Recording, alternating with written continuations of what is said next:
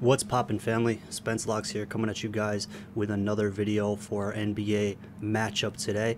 Guys, before I even start the video, drop me a fucking like right now because we are 3 for 3 on our last VIP picks, as well as last night, the free pick cash as well. I'm going to go over the results from last night's game between the Pacers and the Knicks. And if you guys remember, Game 6 between the Timberwolves and Nuggets, everybody was on the Nuggets. We rode with the Timberwolves. We cashed on that as well. Looking to go 4 for 4 tonight. I have a best bet posted already, sent out tonight on my Winnable to my VIP clients. I'm going to go over the analysis, full in-depth deep dive into tonight's lineup and matchup between the Dallas Mavericks and Oklahoma City Thunder tonight at 8 p.m. Eastern in Dallas. Yeah, it's going to be a crazy game. This playoff season, guys, has been a roller coaster, and we've called the last few games the script to a T. And now I have a pretty good read on what's to be expected tonight. We're going to go over game totals, spread, money lines. We're going to go over what the public is doing. We're going to go over player props and get you guys the most amount of information that you can use to make some picks and make some money tonight in tonight's game. So before we do that, let's go over last night, and I want to show you guys this. This is mad funny to me. Again, like I showed you guys before, when the Timberwolves beat the Nuggets in Game 6 the other night, they did this same thing, but it was Anthony Edwards and then Joker at the bottom crying, right? Wolves forced Game 7, and it was Edwards up here selling, and like I said, Jokic on the bottom looking like he was about to cry. This, to me, proves that this is all about drama and entertainment more than it is about who's the better team, more than it is about who has home court advantage, more than it is about anything really. Because it's even becoming clear in some of these times, in some of these games, especially this year, where I can tell the NBA is really forcing, and it really looks like they're fixing games. I mean, but shit like this. Look at 224,000 likes. I'm a social media guy, so like I can understand and tell the trend. Like, this is very drama to me. This is very e-news. Like, oh my, let's get the mainstream public to watch NBA, and that's exactly what we saw. There's main characters, right? So Halliburton, you know, obviously McConnell's not a main character really, but he's been playing well. And then you have Brunson, who's obviously main character for New York, best player on the team. And then with tonight, we got Kyrie Irving and Luka, and we have Shai Gilgeous-Alexander for the OKC. So something like this just shows me that it's all about entertainment really more than it is about the better team winning. Now, the Pacers were at home, and now they are 5-0 at home in the playoffs. I called this shit to a T, and I'll show you guys exactly what I mean.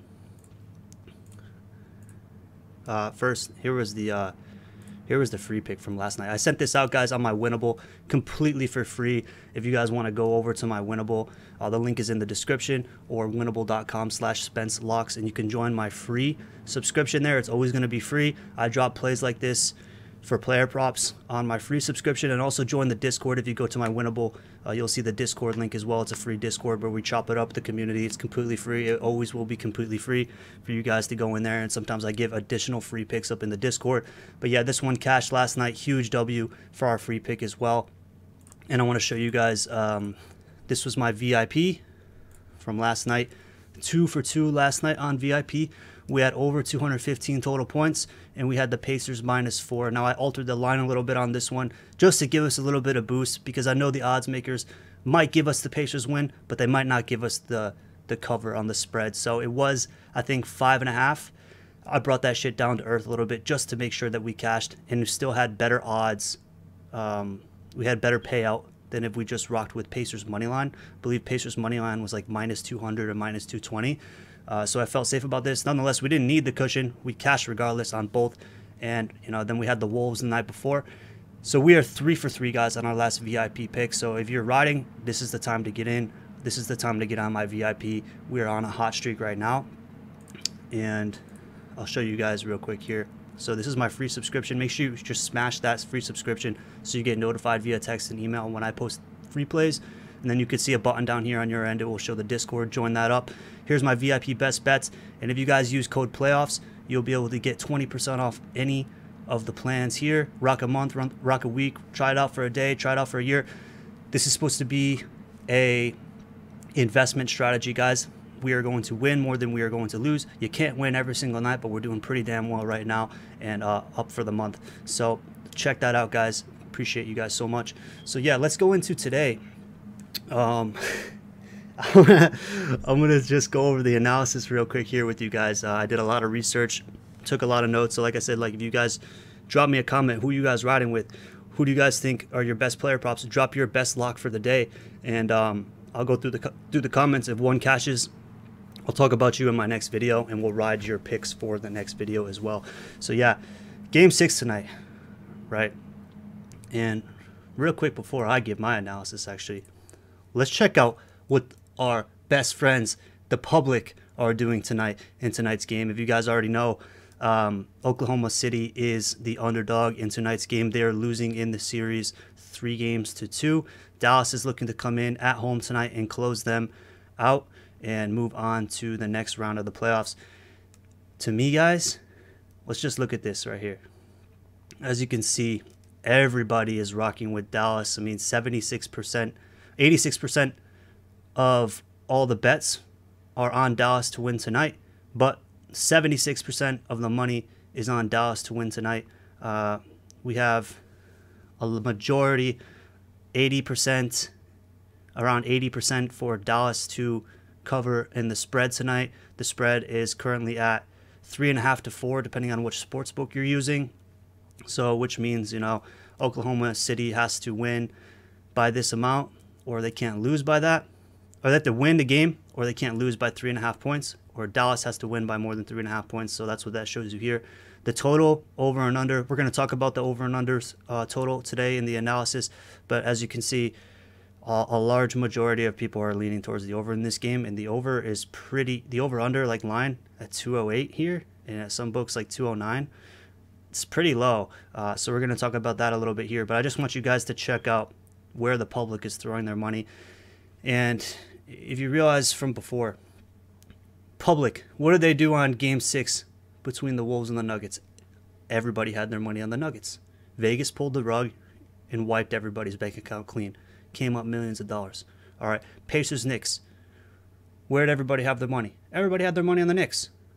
What happened? Vegas pulled the rug on everybody, forced another Game 7. Now, will this force a Game 7? This is the thing we're at tonight, right?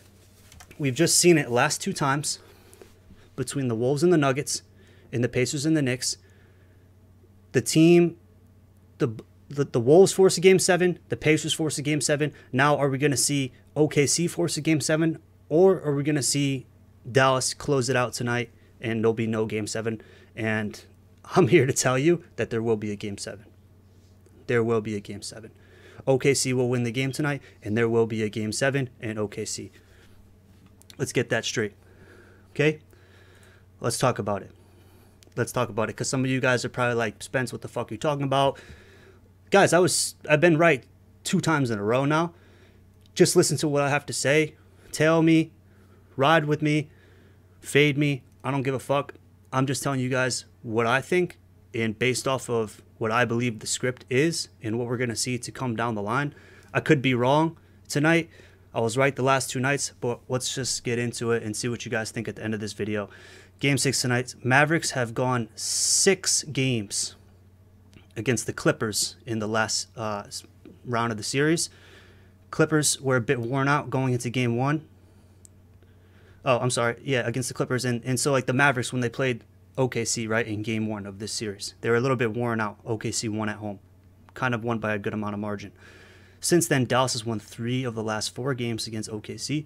They should have won all 4 games, but remember, they lost that Game 4 at the very end when OKC came back and did that to Dallas, in Dallas on their home court. Dallas had an 11-point lead in that game going into halftime. Then we've seen Game 5. Dallas bounces back. Impressive underdog win in OKC, in Oklahoma. Embarrassed them on their floor. Okay, talk about the total. The total for this game, it continues to drop. 4 or 5 games have gone under. 4 out of the 5 games gone under with bad shooting overall. If you guys been watching this series, these teams have not really been shooting well, especially OKC. Sub-average numbers on shooting, especially from three-point range. Now you can say Dallas is tightening up their defense. They're limiting the amount of shots, but realistically, like, they've just been shooting really bad ever since game 2. Game 2, 3, 4, and 5, OKC has shot terrible, and it's cost them those games, really.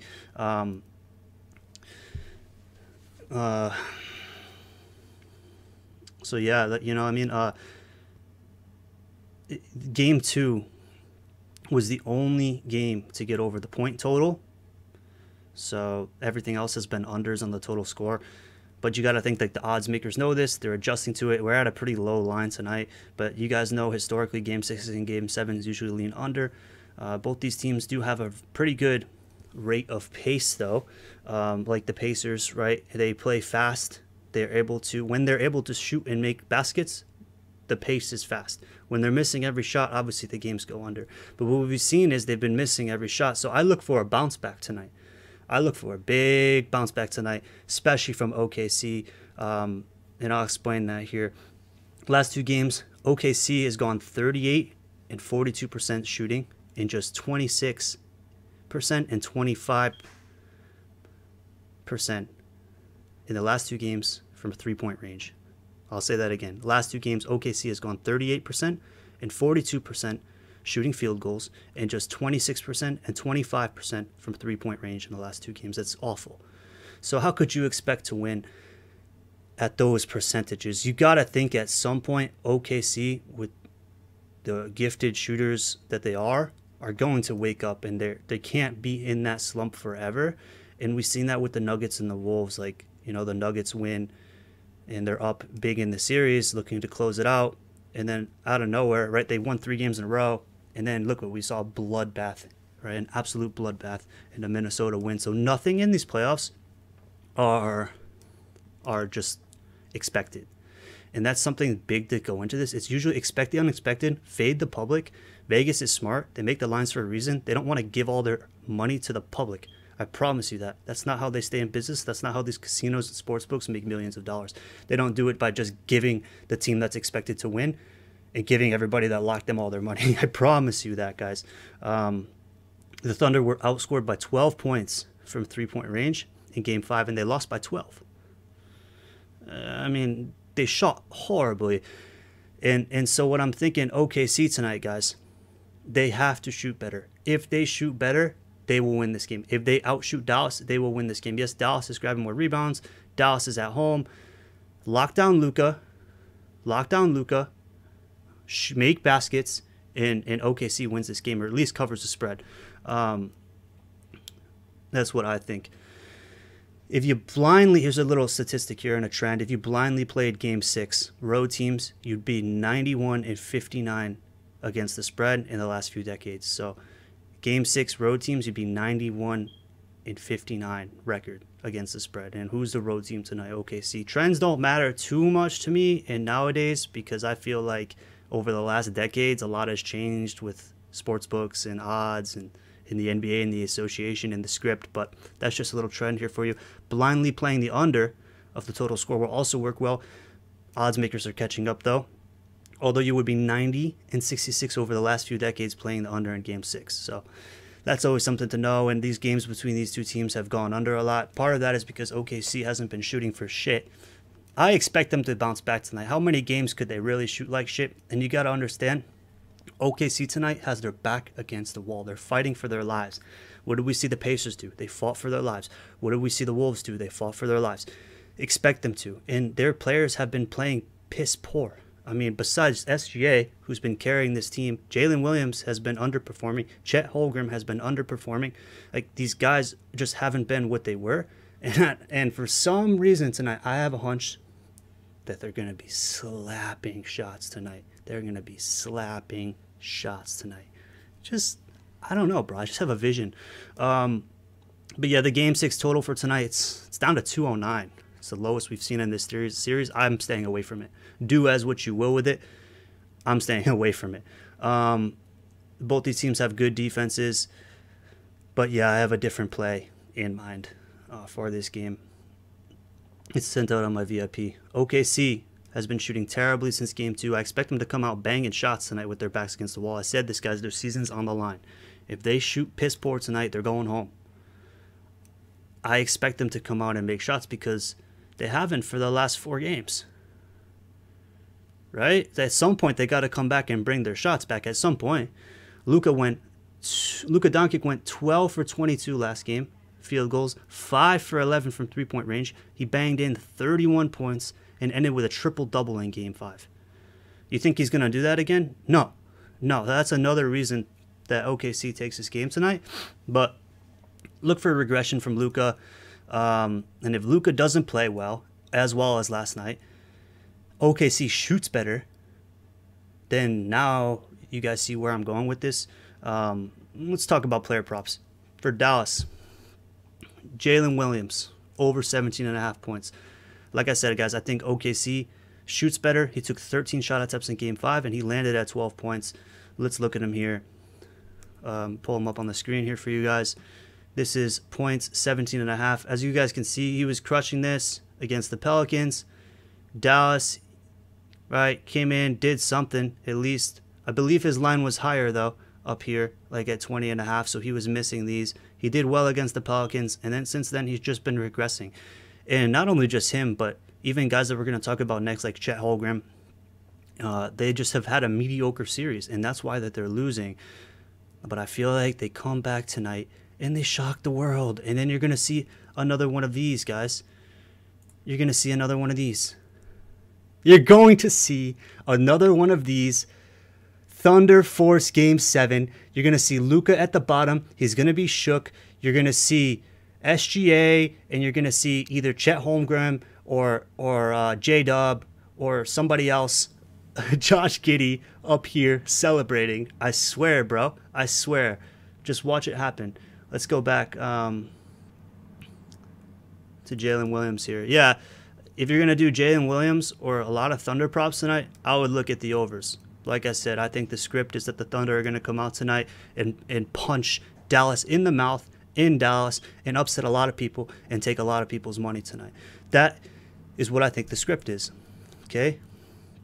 Let's go back to the analysis. So another player prop we have tonight, you can look at Doncic, rebounds over or assists over if you want to do rebounds and assists over. I don't think he's going to have as good of a night scoring tonight. 31 points, and he had a triple-double last game. But, you know, I do think he'll have, you can look at his assists and stuff. That's not really a lock at all for me. I'm not going to touch Doncic tonight because I do think he regresses. But that's all you guys. I would never fade a superstar either.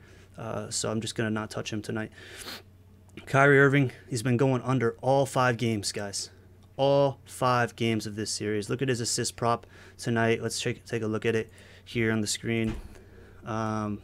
His line is at 5.5 tonight. Did 4 last game, but he's been doing this. I do think that Kyrie maybe has some good assists tonight. He's gone under in points, brutally. Now they brought his line back to 19.5. I wouldn't touch that. If I was gonna do Kyrie, I'd probably do assists, but maybe you can get an alternate line on that and bring it down to 4. I'd feel more comfortable with that, guys. But let's go back to the next one here.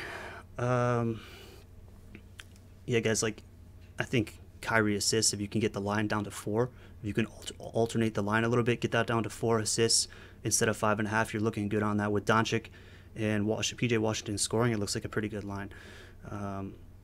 Let's go over to some OKC player props. SGA, he's had 30 points in Game 5. His total tonight's 31.5. It's pretty high. 31.5. It's pretty high. I mean, but it's his average that he's been doing. Let's look at him real quick. Here we go.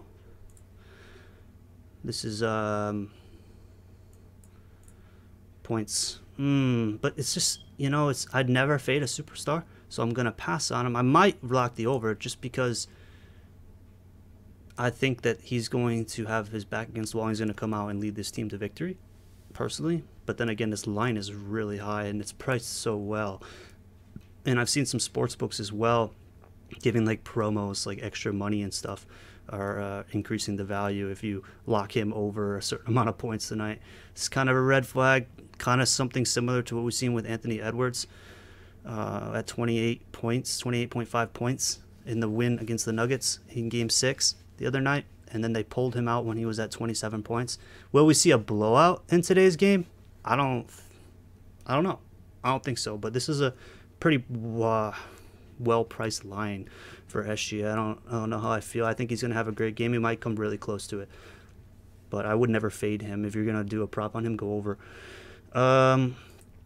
Let's talk about Chet Holmgren. He's had a mediocre series. I think he comes back tonight. I mean, he's been pretty close to the line. He's at 14.5 for points tonight. I think that he has to have a night. My vision of the script tonight is that guys like Holmgren, guys like SGA, guys like J-Dubs, like the entire, and we'll get to the last one here. Josh Giddey, our guy Josh Giddey tonight. Over 5.5 points, that's a fucking lock. That is a lock. I feel the best about Josh Giddey more than anybody. And even if you want to lock his threes, all he has to do is hit 1 3-pointer. 0.53 tonight, that's a lock. It's 5.5 points tonight. Probably feel better about that one, honestly. But look at, he's been doing this. I mean, it's pretty low. He's not getting as much playing time. But the guy who's been playing over him, Joe, sucks. And some part of me feels like Josh Giddey wants to get his swagger back, bro. Josh Giddey wants to get back on that floor. He's kind of embarrassed right now. Like, and that's just like how I would feel because I played sports. You go from being a starter on national TV to getting benched, and that's a shitty feeling. So he wants to come back and play a great game, and he's hit this 7 out of the last 10 games. He hasn't been getting as much playing time in here, but I do think that Josh Giddey hits that, and I'll bless Josh Giddey tonight on his over points. Yeah, guys, that's the analysis. I hope you guys like it. No matter what side of the fence you're on, I do have the best bet for VIP tonight. Looking to go 4 for 4 in the last 3 nights of VIP. Link is in the description to get on my winnable. Let me know who you guys are riding with tonight. Let me know your predictions for tomorrow night as well. We have 2 interesting games. I'm going to give you guys a deep dive video into Pacers versus Knicks Game 7 and Wolves versus Nuggets Game 7. Let's get some momentum going into Sunday night. Some very big games. Love you guys.